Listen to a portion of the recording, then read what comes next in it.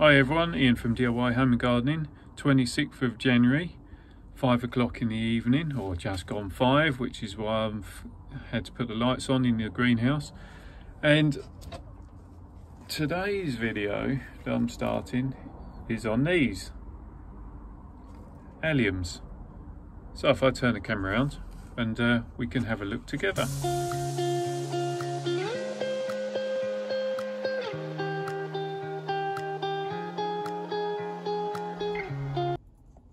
So there you have it, that's the seed heads from Allium Lavender Bubbles, which is a new-ish variety. It's been around probably about 4 or 5 years now, but only really just gone, I guess, mainstream into the garden centres in the last couple of years, because just as it got released, COVID struck. So yeah, we've only had it in the garden centres for a couple of years, but nonetheless it is a lovely allium.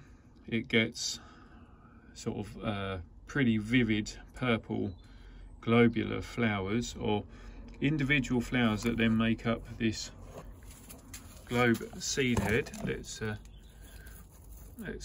get one. So each of these bits is one individual flower, and collectively they make up a pom-pom of lavender purple colour. Now the actual plant, well, it's a bulb rather than a soft tissue type plant, so it comes from a bulb.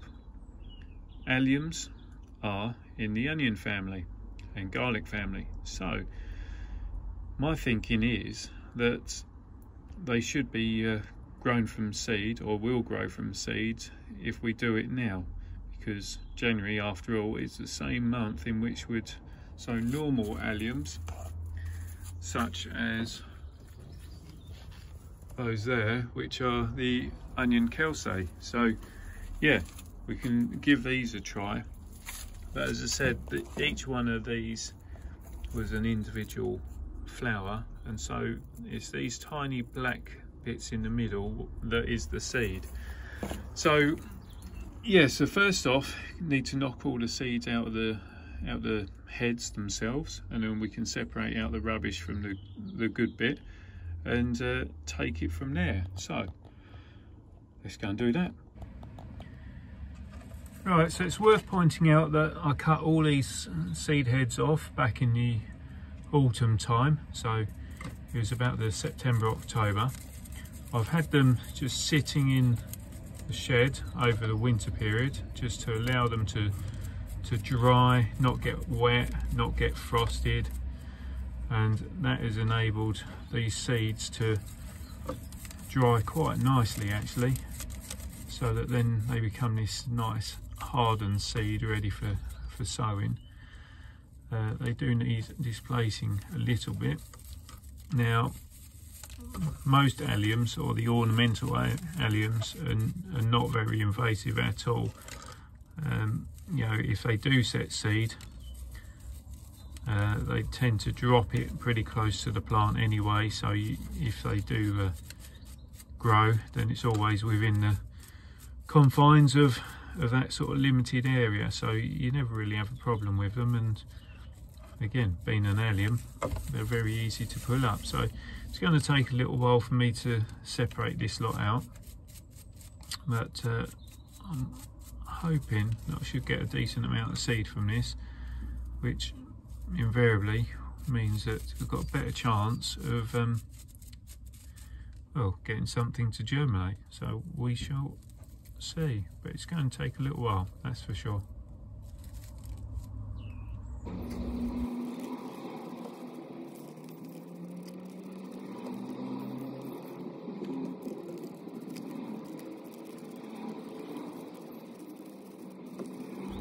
We've got a fair amount of seed there, plus husk. Now I'm hoping that if we give it a light shake, that actually, let's see if you can see that, the husk then goes to the top and the seed below. So let's see if we can now separate that out a little bit. Oh yeah, that'll work. Oh, that has worked. So let's just the husks to one side. I'm never going to be as good as a commercial enterprise, but getting some of it out will make a significant difference.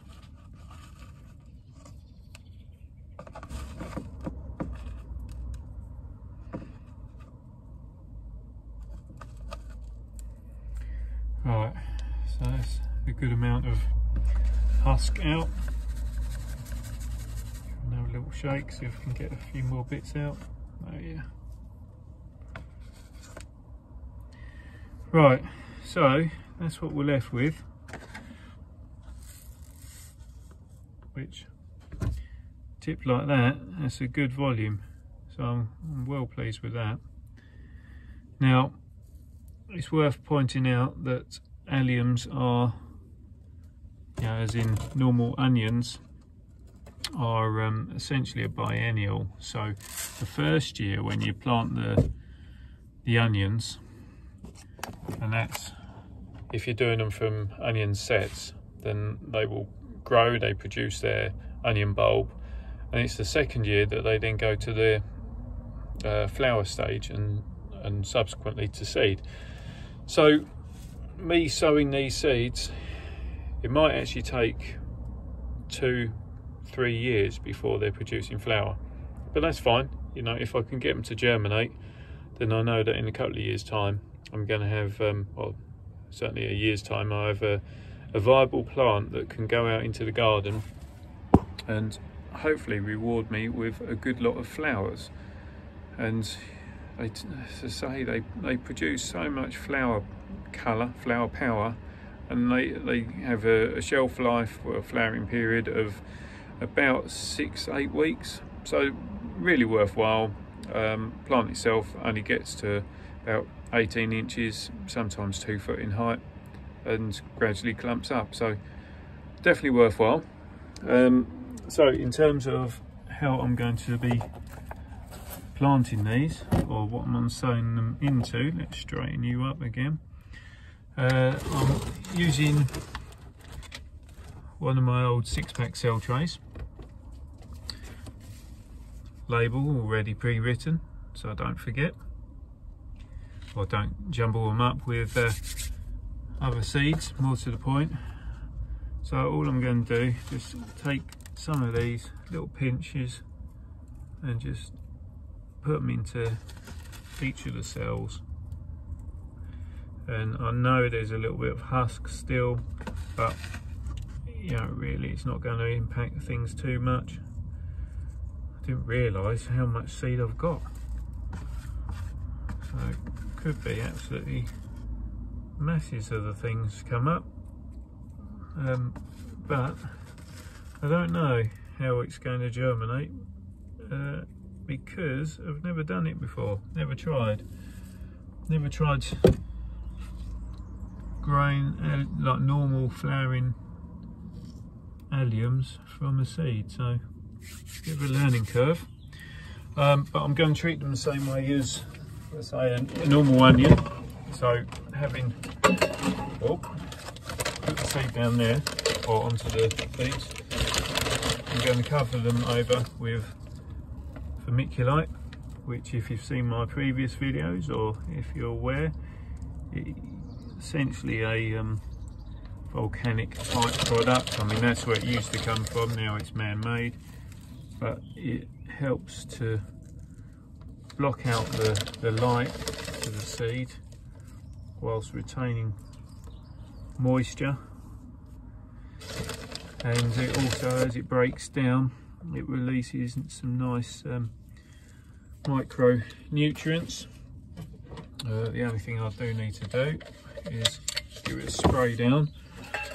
Oh, let's pick that up. So just get some water into this spray bottle,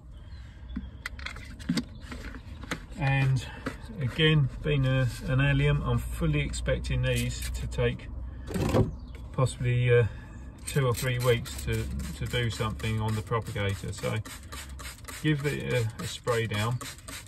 You can see the vermiculite's turning to this nice egg yolk type colour as it retains the moisture or takes on the moisture, and what that's going to do is just going to lock in some moisture to keep the seeds on the moist side to prevent them drying out, but without absolutely saturating them and causing them to rot. So that's a good old drink there. And well, from that I'm going to stick them in the heated propagate unit. Right, let's go. So I stick them in there alongside some of the other ornamentals that I've sown. So I've done some Alliums already, you'll see the video on that. I've got some Antirrhinum Snapdragon, they've started popping up yesterday, a few more still to emerge, and then another little sowing of a few more chilies. So they go in there, lid on, make sure your vents are shut, and hopefully see you in a couple of weeks. Back in the greenhouse 3.5 weeks after sowing of the seeds that I'd saved of the Allium Lavender bubbles. Now last week there was a little bit of stuff showing, not a lot. I came in last night, I was pleasantly surprised, but it was just too dark to be able to show you what was going on. But look at all of those. So as ornamental allium is in the onion family, you can see how they develop this bent tip to them.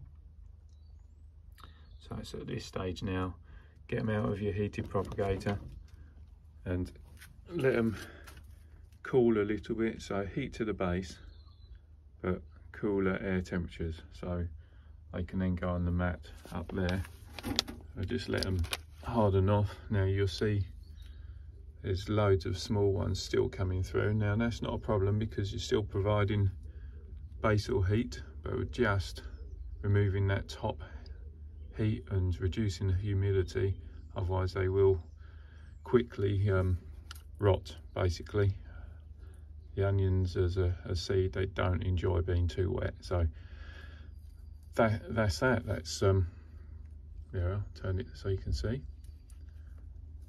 Allium Lavender bubbles, all grown happily from seed that was saved and sown from last year.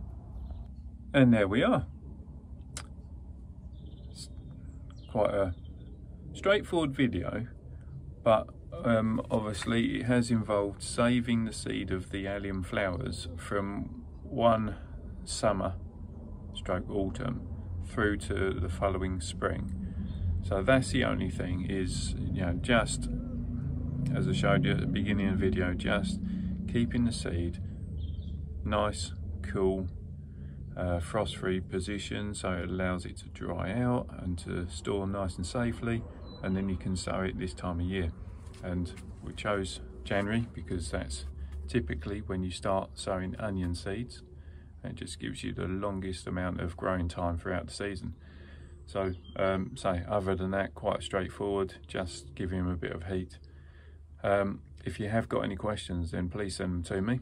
I'll do my best to answer them for you. If you like what I'm doing, then please subscribe to the channel. Don't forget to hit that reminder button so you don't miss out on future videos I'm doing, which are always changing. And yeah, try something different. So, you know, you can now, right in that corner, try saving your own seed from your alliums. See how that works out for you. And not this year, but next, you have plenty more flowers, plenty more good bulbs. So it's a two-year crop, that is. That's what you got to remember. So till next time, bye for now.